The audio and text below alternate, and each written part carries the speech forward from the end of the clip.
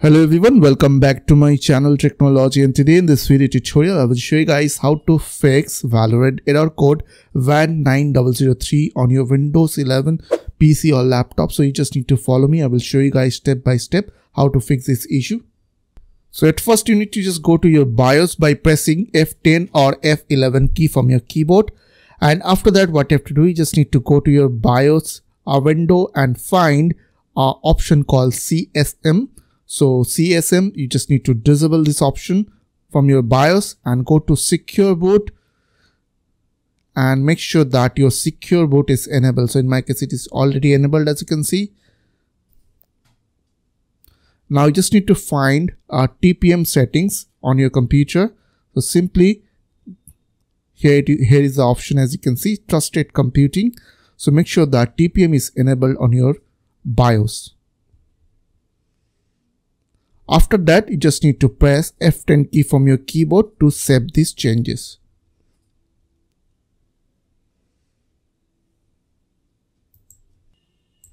Now on your computer, you just need to go to your run dialog box. You need to open run and type tpm.msc. You can press Windows and R key together to open run dialog box and type tpm.msc, and this will show you TPM is enabled or not on your computer. So in my case, it is already enabled, as you can see. So now what you have to do, simply go to your start window and type a Riot client and just enable Riot client on your computer.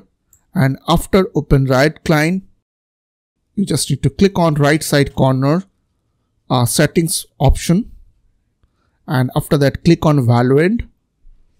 Now make sure that auto update is enabled, and after that click on repair.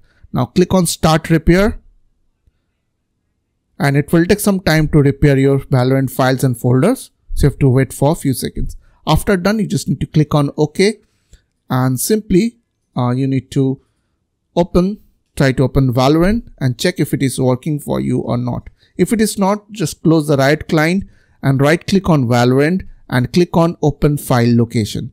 And after that, right click on Riot client service and click on properties. After that, click on compatibility and make sure that you have checked this option, which is run this program in compatibility mode for Windows 11. You just need to select Windows 11 from drop down, and after that make sure that you have checked the option called run this program as an administrator. After that, click on apply, then click on OK.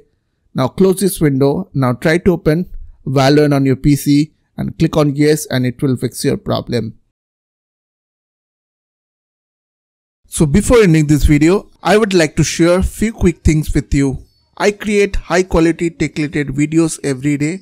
So if you enjoy my content and want to support my work, please don't forget to subscribe my channel. Also make sure check out my other videos for more helpful content.